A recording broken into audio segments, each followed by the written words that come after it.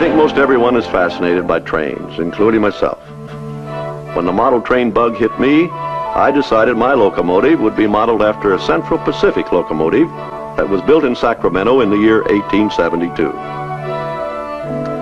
Its old-time diamond stack intrigued me. It was built to a scale of 1.5 inches to the foot. Many of the castings and fittings of the locomotive were machined in the studio machine shop and assembled there before delivery to the backyard layout. The locomotive and tender weigh about 500 pounds, and this amazing little boiler generates enough steam to haul about 2 tons. With the arrival of the locomotive, it made it easier to complete the laying of the track. It was a big help to haul ballast in the gondolas.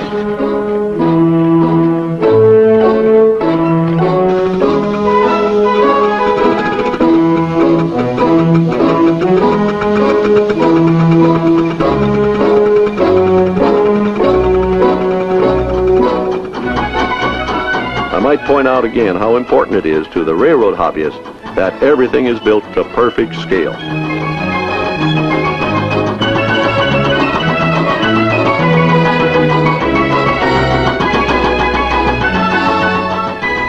We had a visitor drop in one Sunday from the 20,000 League set.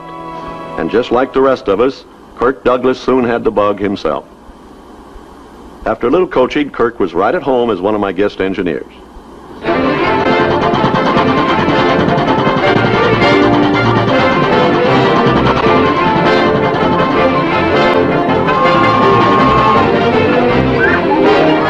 The fascination of model trains doesn't stop with the layman. Several of my friends who have actually been engineers on the big trains like to spend their Sundays hauling kids around on the little ones.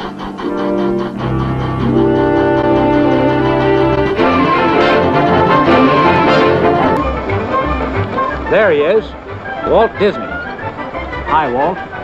Walt yelled over to me that he'd meet me on the sound stage.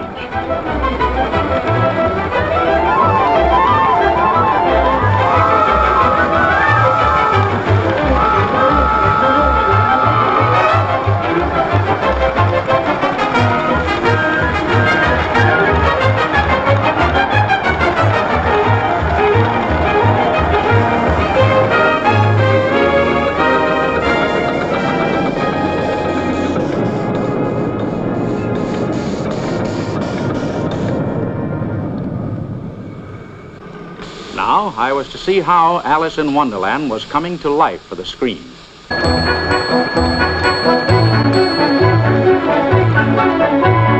After that, of course, I was curious as to just how Walt made those sketches come to life. I had heard so much about the little English girl, whose voice you're going to hear as Alice.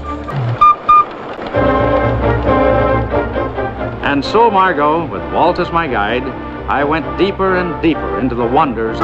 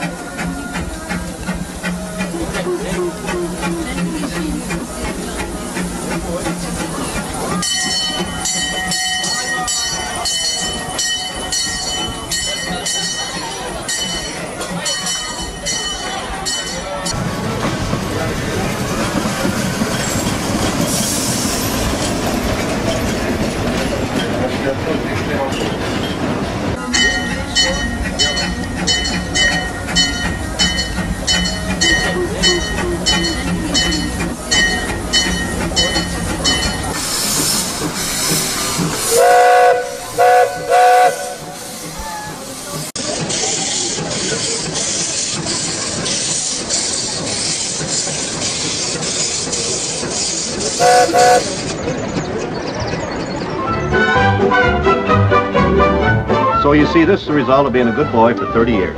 Santa finally came across. See the little throttle in there? See that thing there? This up here, this is the whistle. Mr. Disney, you want it on the telephone. Oh, thanks, honey.